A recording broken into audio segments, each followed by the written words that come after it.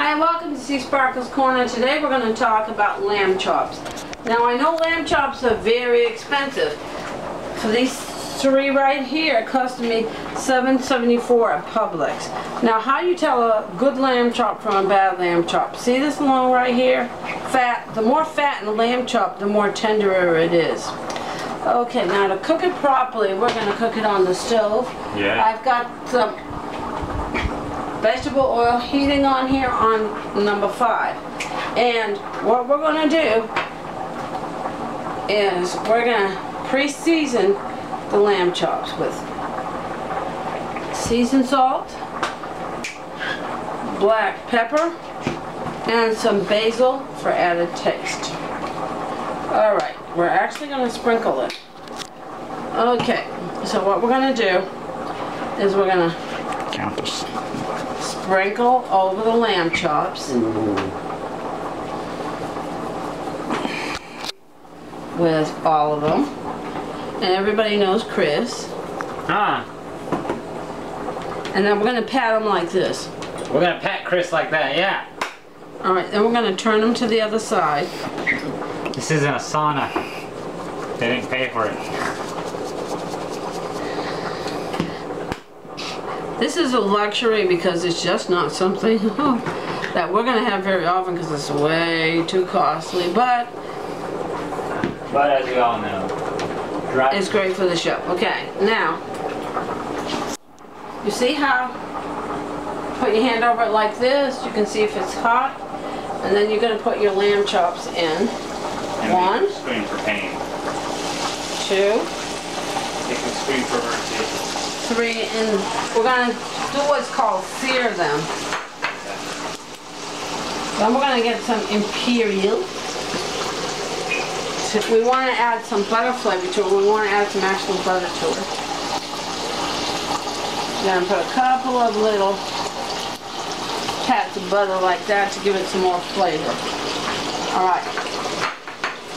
Now, you see how these pork chops are very thick?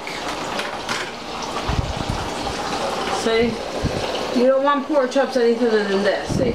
This is like 3/4 of an inch thick to give it more flavor. And we want to cook it 3 to 5 minutes on that side. Then we're going to turn them over when they're fully seared and cook them 3 to 5 minutes on the other side. Then after you've thoroughly cooked your lamb chops, and you remove them from the heat and you let them sit a minimum of 3 minutes so they don't lose any of their juices before you cut them. That's right. Alright, now, so I've told you that. I'm going to see you when it's done. No, don't see her.